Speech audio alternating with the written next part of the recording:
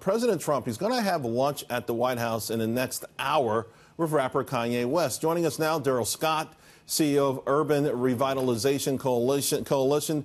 Darrell, what are your thoughts about this meeting? I think it's going to be great. Kanye West, despite what his critics say, has a social conscience, and he has a passion for the black community. He has a passion for his home city of Chicago, and he's going to talk to the president about prison reform, about bringing manufacturing jobs into Chicago, and about doing what he can to help stop the violence.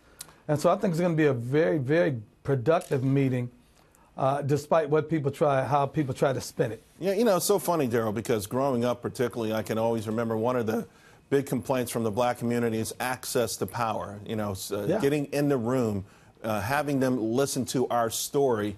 And now you have people, who are invited and who decide not to come. You know, a lot of NFL players have been invited to the White House. I'm not sure any of them have taken up the invitation. Meek Mills, the rapper in Philadelphia, was invited to the White House. Initially, he accepted. He was talked out of it. How do you explain this? Why are we doing this? Why, when we have a chance to go to the White House, the most powerful office in the world, to plead our case, to state our case, to take a stand, we're turning it down, and then we would critique and criticize someone like Kanye West for doing it?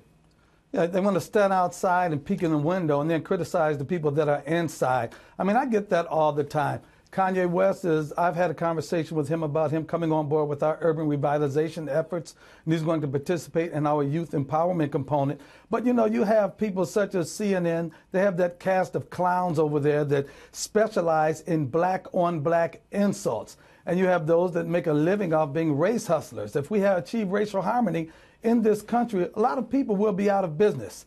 And they cater to that victimization mentality. You know, as long as Kanye West perpetrated himself, or as long as he does perpetrate himself as a victim of racism, then he's a hero. But when he steps up and begins to talk about black empowerment, speaking to power, speaking truth to power, having a seat at the table, those that deny this seat will criticize the seat that he's sitting in. It's ridiculous to me. It's stupid. No, it was very offensive, and I think it gets back to, I remember growing up, that's the kind of bullying, to be quite frank with you.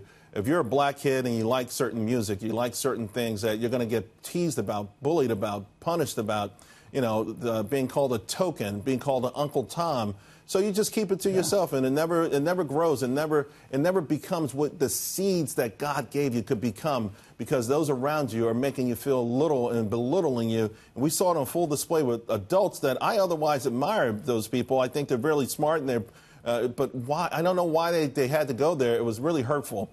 President Trump, go ahead, Darrell. No, I was just going to say, CNN is using blacks to assassinate the character of other blacks. They, have that fake sensitivity to every other marginalized group, but they try to use blacks to assassinate the character of other blacks, which is what they did with Kanye West. And it's very unfortunate. It's very stupid.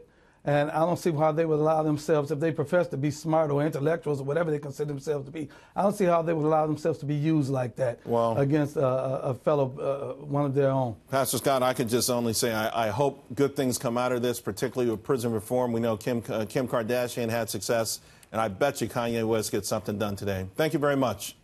Thanks for having me. God bless you. All right.